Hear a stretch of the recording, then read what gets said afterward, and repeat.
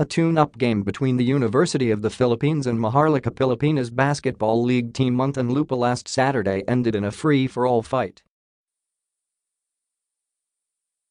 In a video shared by a source, Dhon Reverente of the Cagers was seen to have crossed paths with Fighting Maroon Bright Akhuetie sometime in the second quarter of their game inside Ayala Alabang Village in Muntinlupa.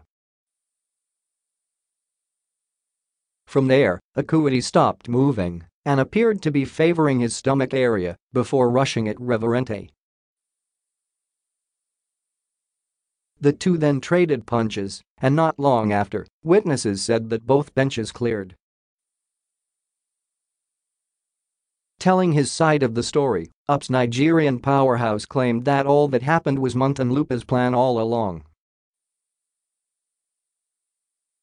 "I was going to set a screen when he punched me. I couldn't breathe for a few seconds," he shared. He then continued, "I rushed him as soon as I could get myself together, and obviously, he was ready because that's what they had planned."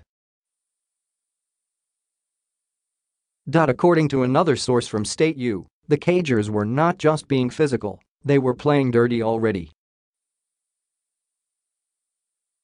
This, even though the MPBL team was leading before the free-for-all erupted. After a few minutes, sources said that the fight was broken up. From there, both sides agreed not to continue with the game. ABS-CBN Sports is still trying to get in contact with Muntinlupa as of press time.